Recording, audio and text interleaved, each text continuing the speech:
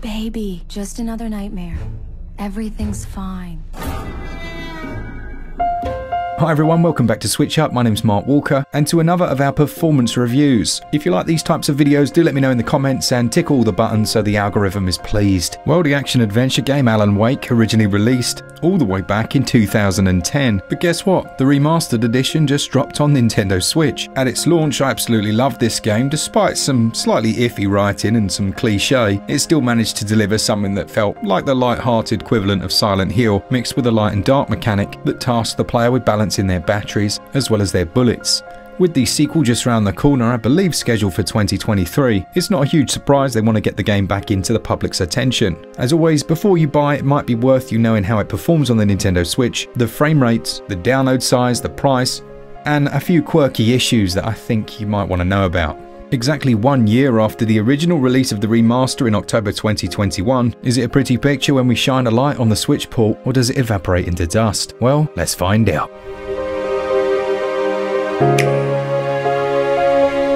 Alan Wake Remastered is launching with a 20% discount on Nintendo Switch. That takes its price down to £19.99 or your regional equivalent, and that's until the 9th of November, at which point it will return to its base price of £24.99. This one carries a reasonably hefty download size of 13.2 gigs, but at least it's not a cloud version. What are you getting for your money? Well, obviously you're getting the remastered version of the game, but you're also getting 2 story expansion packs, the Signal and the Writer. If you're interested, the remastered version had better cutscenes, improved visuals overall, and elsewhere ran a lot better. Eesh. Let's jump straight into performance.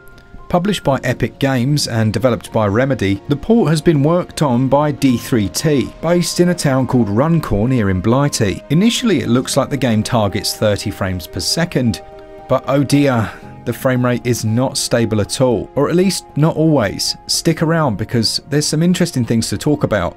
They seem to have really struggled with the lighting mechanics. That dynamic lighting has a real impact on performance at times. At other times though, it seems okay. There is heavy use of motion blur, which can trick frame rate software into thinking it's running at a higher rate. So there is that to consider.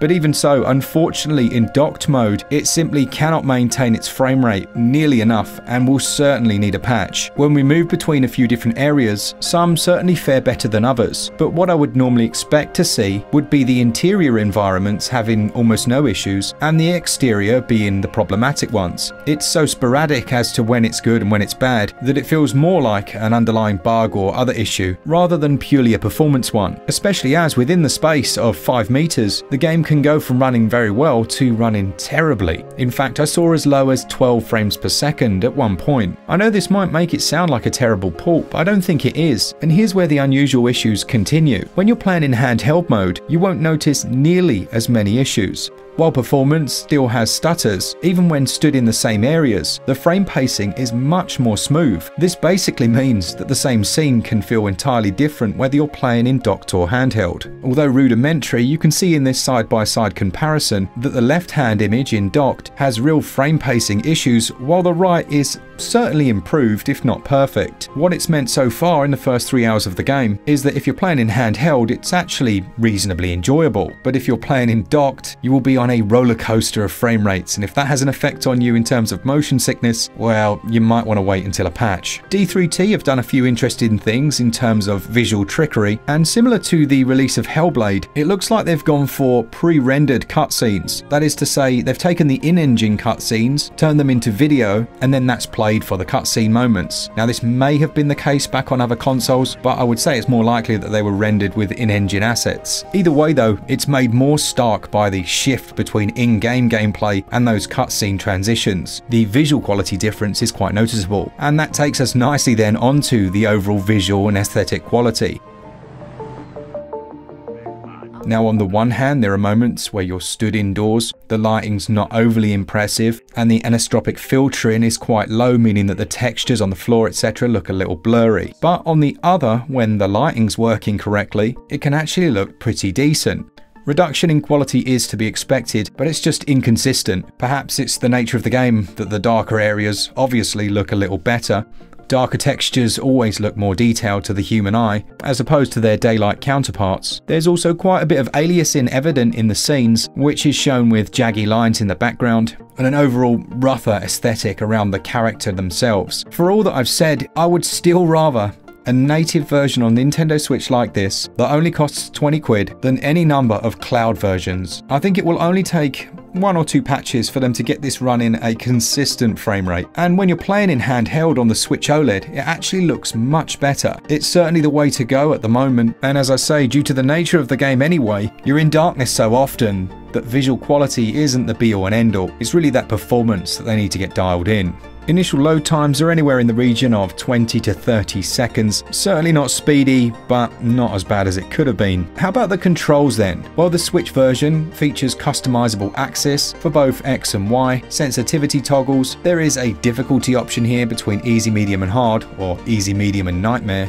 And there are video commentaries if you want to go that way, featuring both the original game commentary as well as the remaster. And then we have audio fidelity. So far, the sound has been excellent. Now, I use my Nintendo Switch with a surround sound system, and although many games don't natively support it, there does seem to be some good surround emulation.